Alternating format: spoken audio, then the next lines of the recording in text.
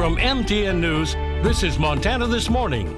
Two men steal cookies from Girl Scouts, but police officers make sure the girls had a happy day. It happened so quick. I didn't even see him because that's how quick it was. Plus, an update on ongoing financial problems at Billings Clinic. Things have really changed. And amazing new video from the weekend train derailment in western Montana.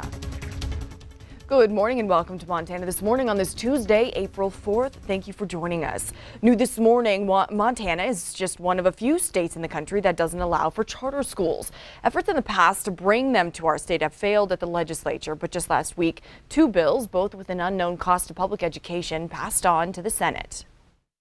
I spoke with a Billings mom who's interested in opening a charter school for kids with dyslexia, like her son Henry. They tried private school when it was time for him to go to kindergarten, but then lost the early intervention state services he was receiving. We have since switched him to public school, and it's going really well. They've been great to work with. They do have some resources available to him, but because of the nature of his disability, he learns a different way. His dyslexia, it's not just difficulty learning to read. Wright wants to access state funding to create a new option for kids like Henry. I think that having a school for students with dyslexia would be an amazing opportunity just to make sure that they are getting those services that they need, but are also with other students who are learning the same way that they are so that they can stay on track with their cohort and their peers. There's two bills that could create this option this session. HB 562 is sponsored by Billings Republican Representative Sue Vinton. HB 549 is sponsored by Great Falls Republican Representative Fred Anderson. They're similar but contain key differences in how much they could cost and what regulations the bill would require charters to follow. Here's Billings Public Schools Superintendent Greg Upham's take on the two measures. Yeah, I'm not opposed to any charter bills other than the one that's being sponsored by Ms. Vinton. I have concerns with because it doesn't have any regulation over it. Representative Anderson's bill, the charter school, is fine. We have a form of a charter school in our career center, so I think it leads to innovativeness and allows for some change. In early March, Governor Gianforte signed a public schools funding measure that added about $86 million to the state's K-12 base aid funding. Both HB 562 and HB 549 would allow for charter schools to access that funding as well, with no limit on the number of schools that could be established.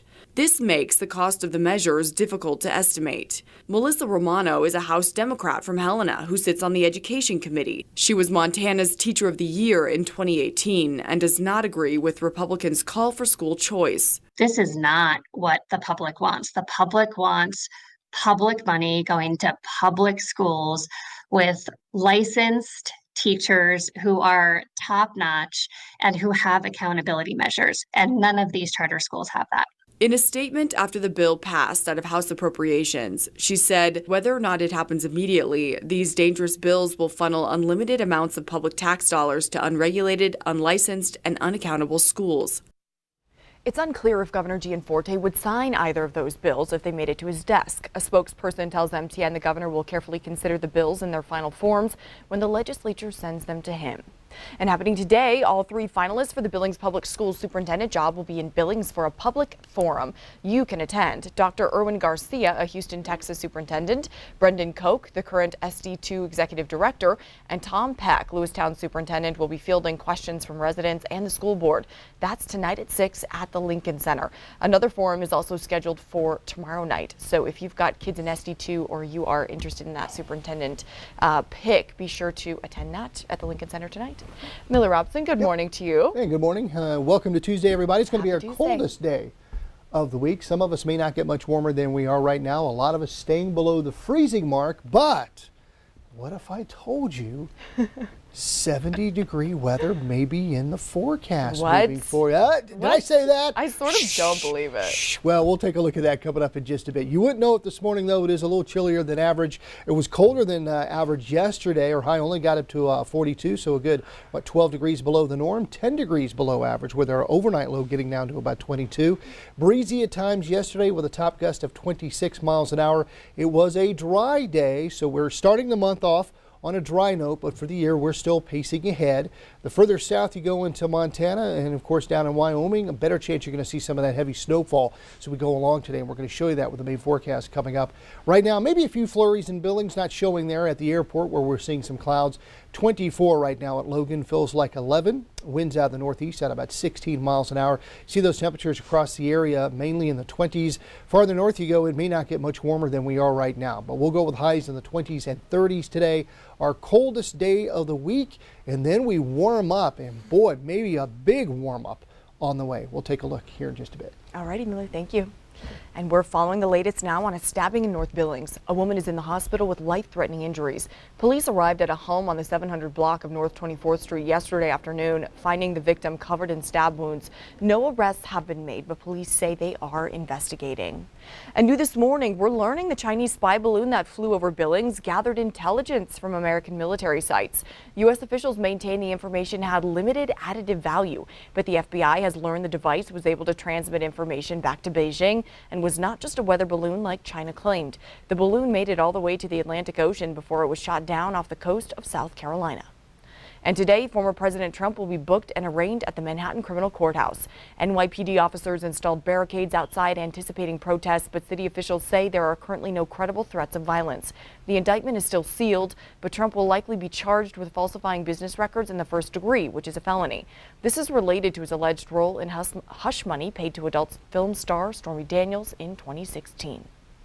Continuing our coverage this morning, with pay cuts and a benefits pause hanging over employees, Billings Clinic is finally going on record saying some of its future plans are not changing. The hospital is still exploring a merger with Western Montana's Logan Health and moving forward with plans to become a level 1 trauma center. We're also learning Billings Clinic is joining a growing list of hospitals all over the country now making cost-saving moves. Q2's Jackie Coffin reports. A memo sent Friday to Billings Clinic employees from their CEO says the hospital is losing money in an unsustainable way. And to get out of the black, they're going to be making cuts of $4.5 million a month. Billings Clinic confirmed the authenticity of the memo sent to MTN by a hospital employee. The memo shows a dire financial situation and outlines the hospital's plans to cut pay for doctors up to 5%, suspend company contributions to employee retirement plans, and freeze hiring company-wide, among other cost-saving measures. But looking around the United States, Billings Clinic isn't the only hospital facing financial hardship. I think right now, hospitals are really enduring the worst of the labor shortage. Pat Barkey, director of the Bureau of Business and Economic Research at the University of Montana, says two big drivers of financial struggles in hospitals are the demand for non-emergency care and the labor shortage. You put those together and, it's been a very challenging environment. Becker's Healthcare, a nationwide hospital magazine, counts 33 hospitals and health systems cutting jobs as of March 31st, with many in Pennsylvania, North Carolina, Ohio, California, and beyond. Billings Clinic is not on this list and has not yet spoken publicly about the cuts. But Barkey says he senses a greater conversation about the state of U.S. healthcare on the horizon. Healthcare has long had the reputation of being the recession-proof part of the economy, but things have really changed. And the go-go growth of healthcare, especially recently, has not been there. In Billings, Jackie Coffin, MTN News. And now we head to some new must-see video from the 25-car train derailment in Paradise, Montana over the weekend. Check out the surveillance video from nearby Quinns Hot Springs showing the train crumbling and spilling its contents into the Clark Fork River. There's still no timeline for the cleanup there, but several cars were hauled away yesterday. Montana Rail Link has learned along with all this spilled beer, a small amount of fuel did seep into the soil. They're doing remediation work, but maintain there's currently no threat to the public. And a local woman is speaking out about a bed bug infestation at Sage Tower here in Billings. Janet Rivera moved her disabled brother into the senior living facility a while back. She says everything was great at first, but after a management change, things started going downhill. Janet finally moved her brother out after his mattress became overrun with bed bugs. Now he's living at St. John's, where rent is twice as expensive as Sage Tower. And I won't totally blame management because I know that's all based on funding for the subsidized housing. I think it's the whole system that's at fault. People like this need assistance. I guess for me it's frustrating when I see our politicians trying to cut funding for some of these social services. We were alerted to the issues at Sage Tower just a few weeks after a bed bug outbreak we reported on at Billings Senior Facility, Fraser Tower. We also checked in with a health inspector. He says 25% of complaints come from apartment complexes. He didn't have data specific to seniors, but acknowledges living conditions at facilities where many seniors live could be improved. This weekend, a couple of grown men stole Girl Scout cookies from a troop selling them outside of Walmart. But as Q2's Haley Monaco reports, Billings police made sure those scouts could still end the day with a smile. We all love Girl Scout cookies, and most of us would never steal them. However, on Sunday, one Scout's mother says an entire case of Thin Mint cookies were stolen outside of a Billings Walmart. Selling Girl Scout cookies? Selling cookies. That's 9-year-old Juliet's favorite part of being a Girl Scout. But late Sunday afternoon, just 15 minutes after Juliet's troop started selling cookies outside a Walmart, 2 men walked up and stole from the young girls. It happened so quick.